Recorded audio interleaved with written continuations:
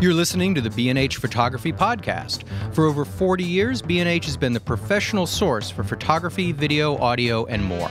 For your favorite gear, news, and reviews, visit us at bnh.com or download the B&H app to your iPhone or Android device. Now here's your host, Alan Weitz. Hi, I'm Alan Weitz, and welcome to the B&H Photography Podcast. Today's topic is cult cameras and why it's getting hard to find a decent used Hasselblad these days. The used photo market is a barometer of what's popular, collectible, durable, and, depending on your point of view, cool and fashionable. Today's podcast is going to be an open conversation with photographer and camera collector Jason Wallace, and one of the most knowledgeable, trusted, and personable, and if I'm not mistaken, the tallest member of the B&H Used Gear Department, Koentje. We'll talk about which cameras hold their value, which digital cameras are the new classics, which ones fly off the shelves faster than others. And we're also going to talk a bit about what goes on behind the scenes when it comes to checking out equipment, pricing gear, and what to look for when you're purchasing used cameras, lenses, and whatever else might be in the photo department. We're also going to talk about trust and reputation, which is really also an important part of the game. Chris, let's start with you. Mm-hmm. Who are your customers? I know that they're pros, amateur students. We get people from all over the planet here. And how many of these faces are familiar, return customers? Do most of them know what they're looking for, or do they need guidance? That's like 5 questions in one. Having done this for about 43 years, I think I've outlived most of my customers at this point. But now we have people that I've known for 30 years who come by and say hi. And then we have people... because it is such an international place from all over the world. And the fun thing about that is that you can actually watch trends move around the world because you get reports every day from Argentina, Brazil, Europe, where things are going, where they're moving, and it's pretty exciting. So, yeah, it is educational. I learn every day. That's the most important thing because you can't possibly know everything about every product. So I pick up stuff every day from my customers. Interesting. Jason, you tend to wander around with a lot of eclectic gear. What got you into used gear? What do you look for when you start playing around with stuff? What strikes your fancy? Well, things I bought new a long time ago, and now they're used in reasonable prices, and particularly items that have been produced in great volume and are awash in the market. How does it affect your shooting? Because I know that you always have a camera with you. It's not unusual to see Jason walking around with an RB67 with a prism around his neck, which I find impressive by itself. Listen to that shutter go off. There you go. Seismic meters just went off in California from that thing.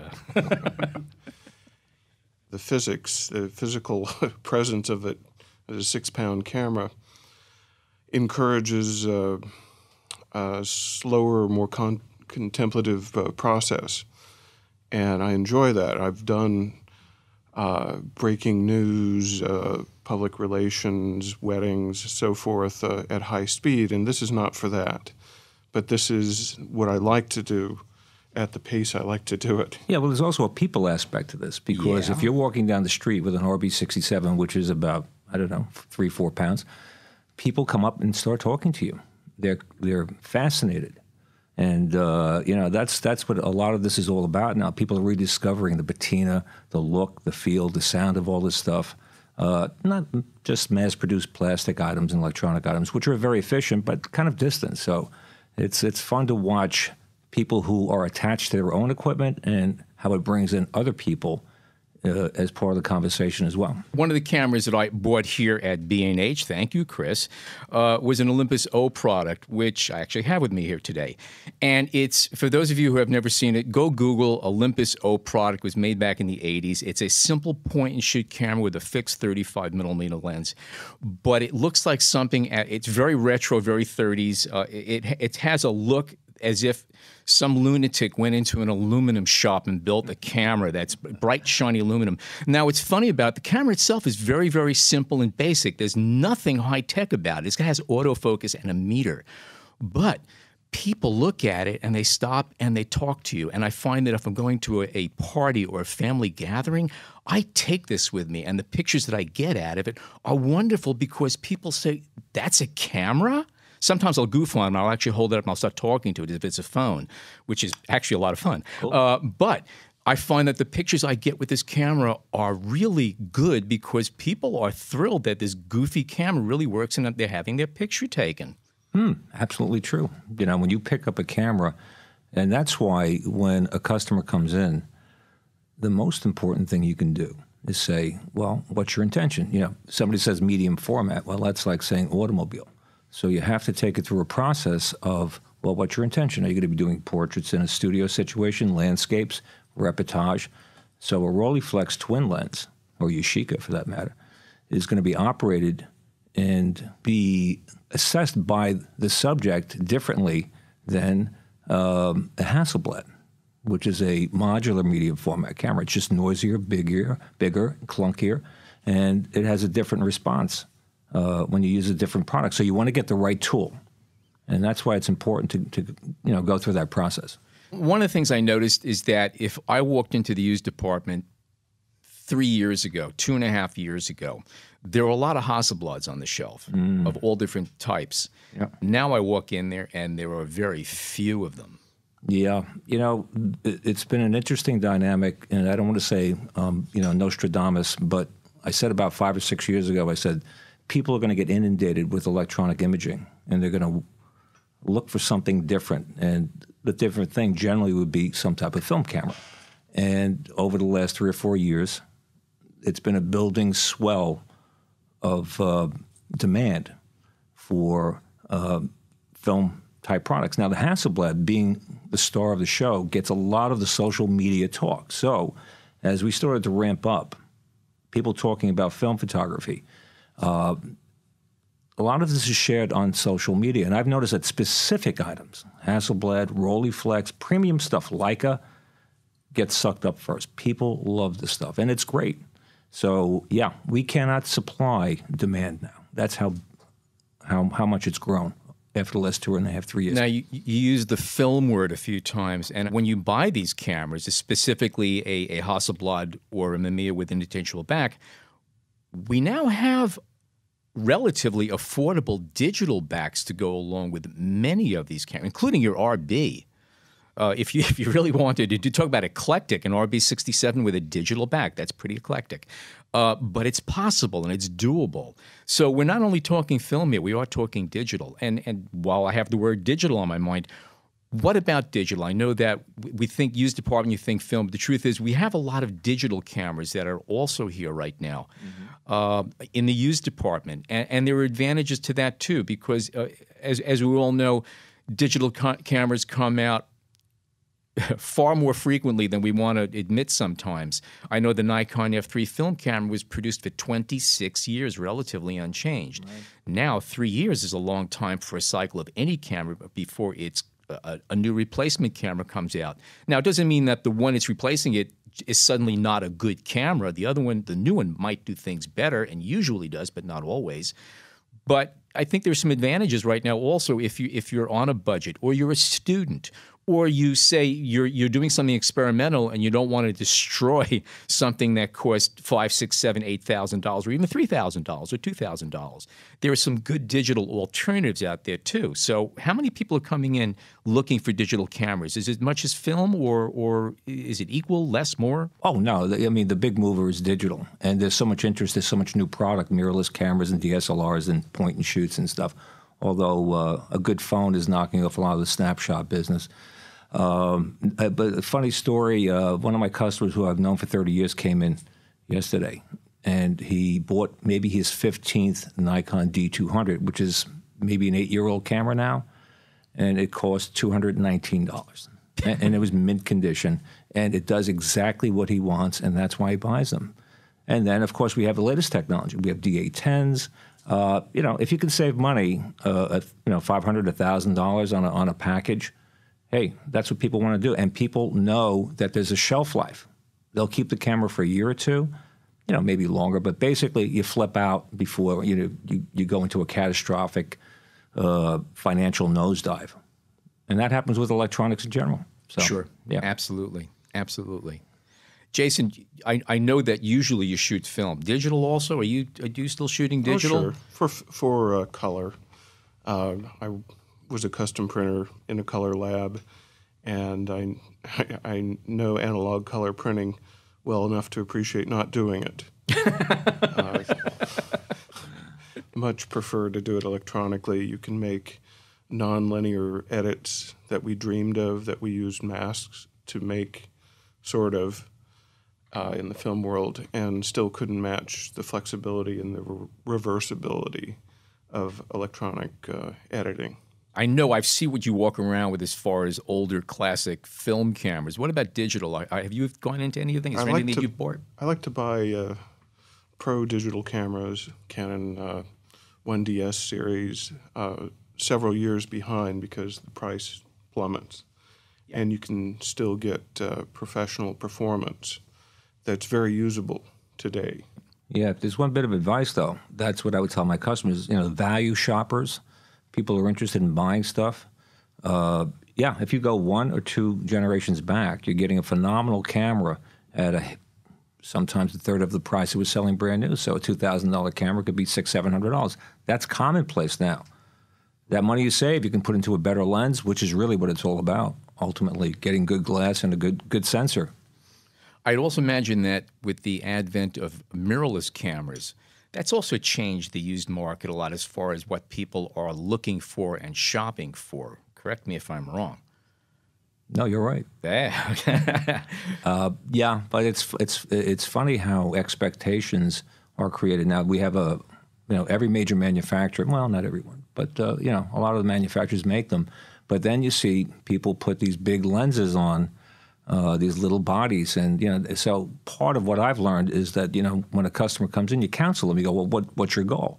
Are you going to do sports or nature? We're going to put a big, super telephoto or zoom on it. And I said, well, maybe you should consider maybe a more compact DSLR.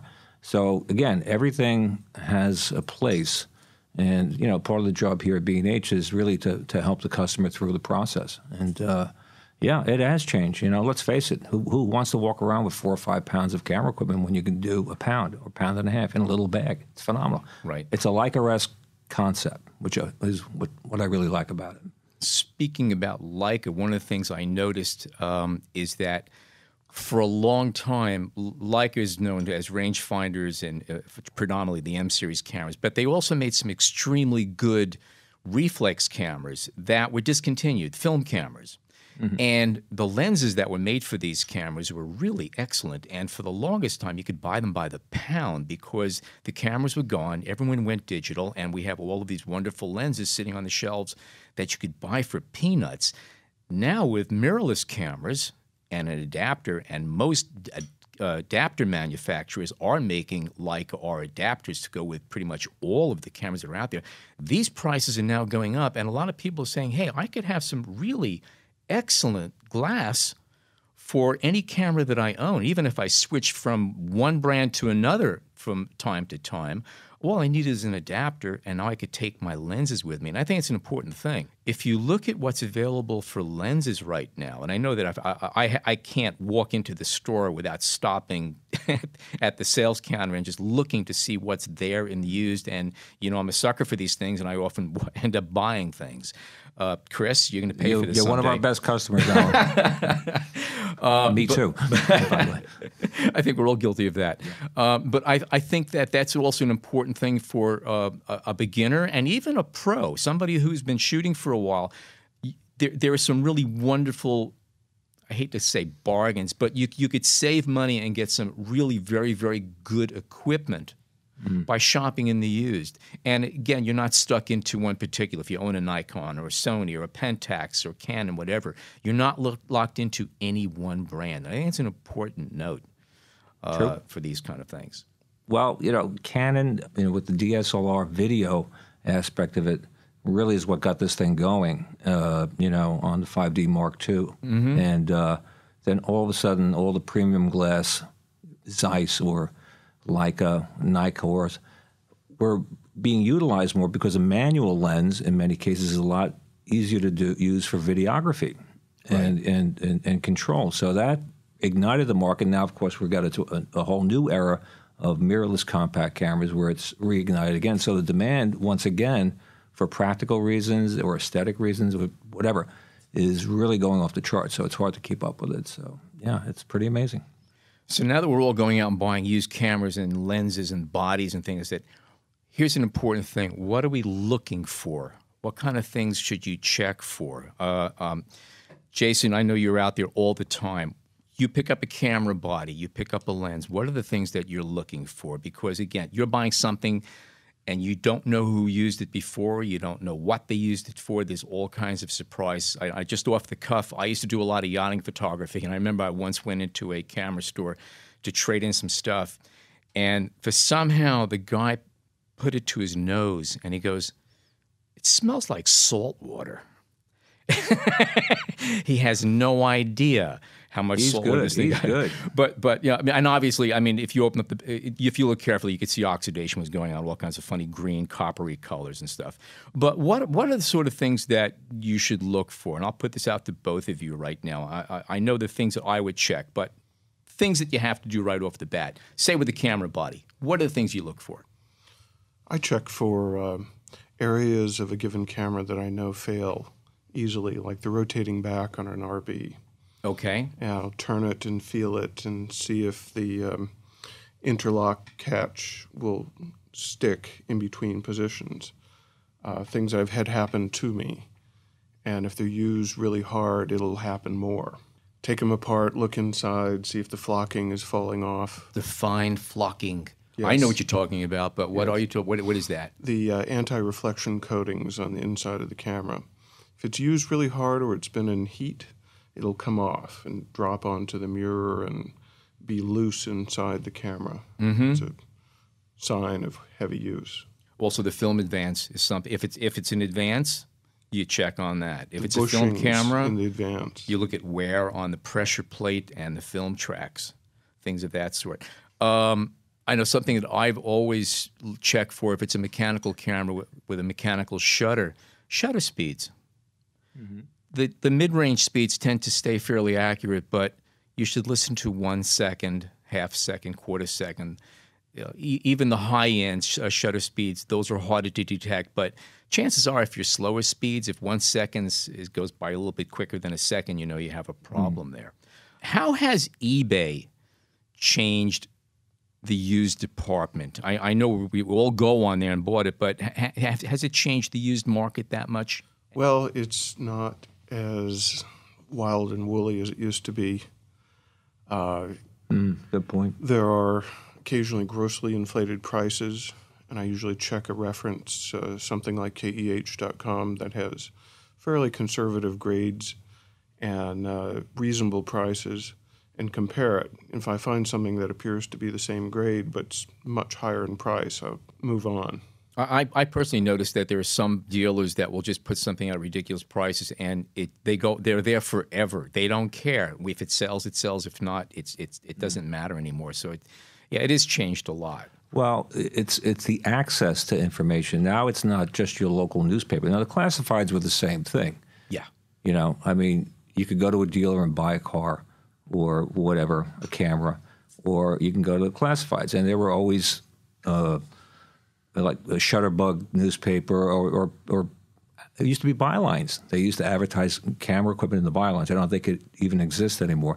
But listen, buyer beware. That's what it comes down to. And today we're just inundated with a lot more information, a lot more product, and it's coming from Japan, it's coming from Germany, it's coming from South America and the United States. So it's like the classified newspaper shopper versus somebody who wants the comfort and support of going to a established dealership who shops prices and comes up with a consensus price that's appealing because there's guarantees and returns, and the camera's been checked out. So it's good point. But you said that camera's been checked out. Now, one thing I know about B&H is that we do check out cameras that come through here. Correct me if I'm wrong.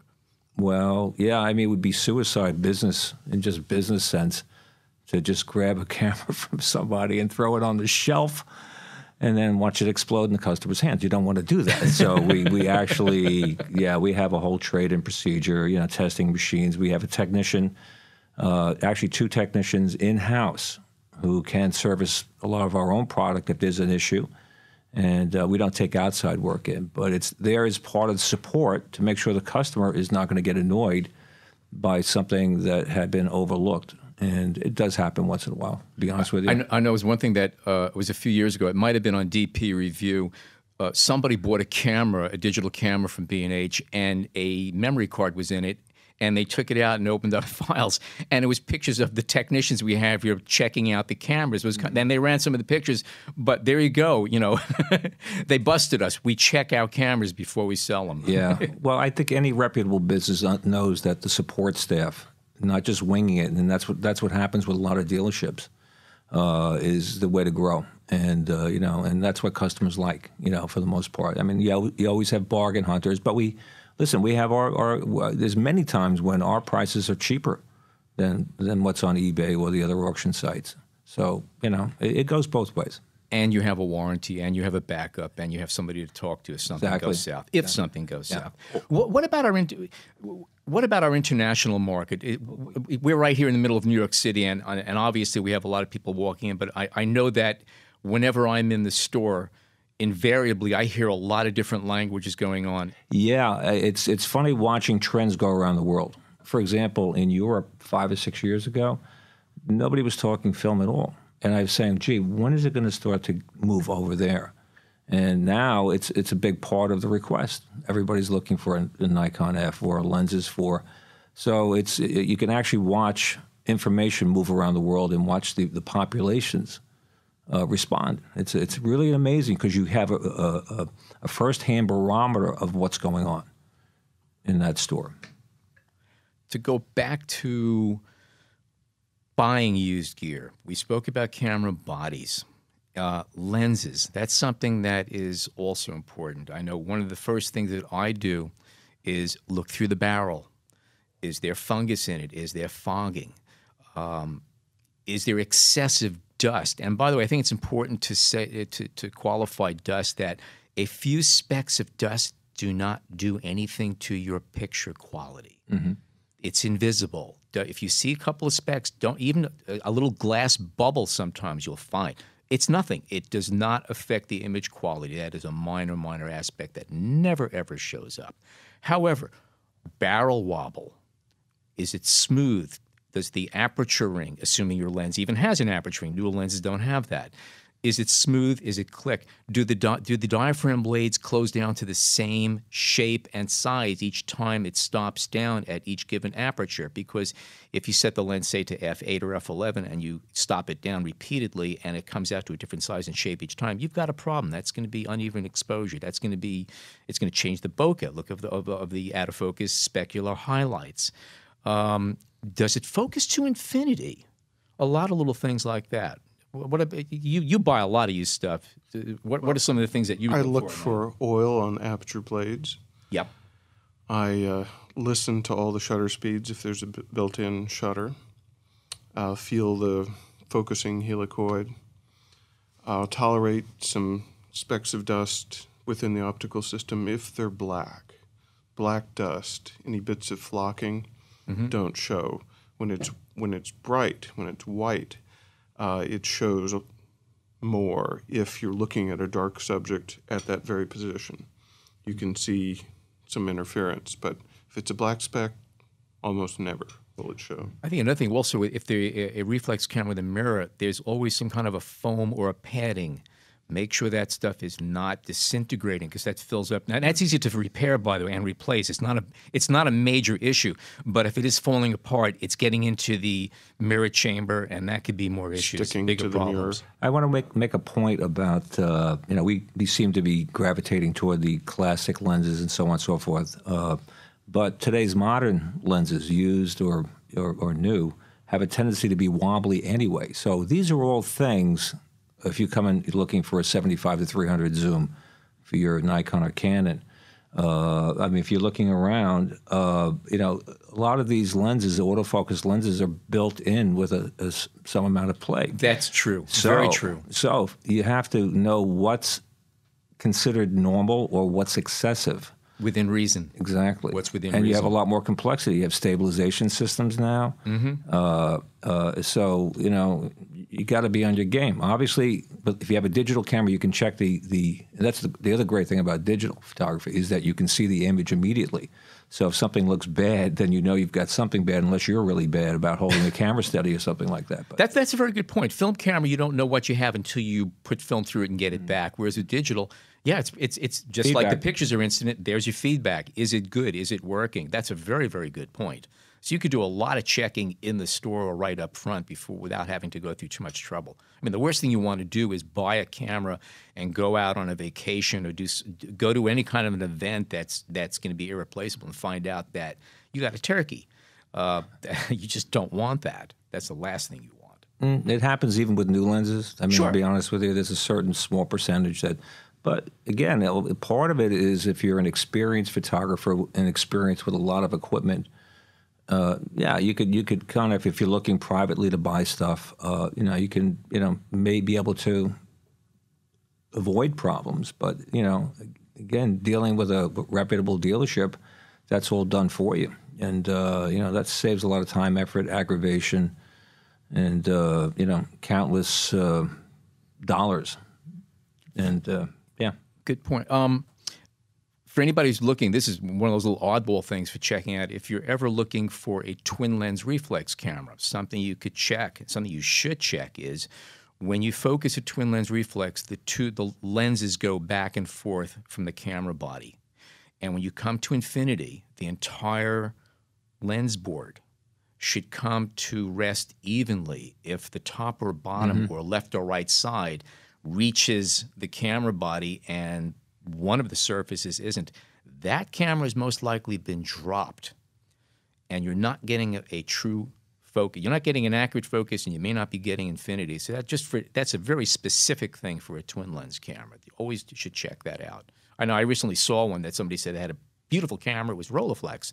It was beautiful.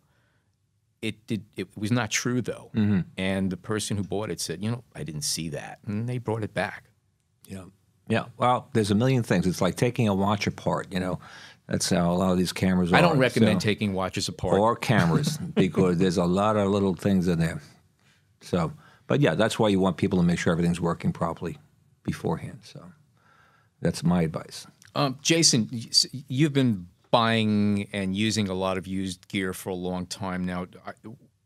Do you depend on specific dealers or people? Are there certain people you go to, and how do you judge the source of your gear? Because there has to be a certain amount of trust there. Well, yes. KEH.com I've used before they were .com when I was a teenager, and that was a long time ago. So I use them as a reference. I buy things I don't want to gamble on from them directly. I've been in this line of work for so long that what used to be a bricks and mortar situation is now morphed into a .com. So there are lots and lots of old-time reputable dealers who go on, who are on the internet now, because that's how you reach your customers and new customers. What about selling gear? I'm a photographer, and I have gear I want to sell. And Jason, I'm sure you have plenty of stuff that you've bought and sold also. What do you look for? What can you expect as far as return on these items? Well, I take into mind how much money I've made with them, for one thing, and how much relative value is left in the item. And particularly if I haven't used it for 5 years, I'll move it on. It's good to move on. If you hold on to any electronic item too long, it's going to depreciate down to virtually nothing within 3 or 4 years.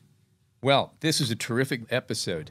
Thank you, Jason and Chris and John, our producer, and Jason, our engineer. We have dual Jasons here. I think this is a unique. We never had that happen before. For more photo news and reviews, check bh.com/explorer. Follow us on Twitter at bhphotovideo, and email your questions to podcast@bhphoto.com. My name is Alan Weitz. Thank you so much for tuning in today.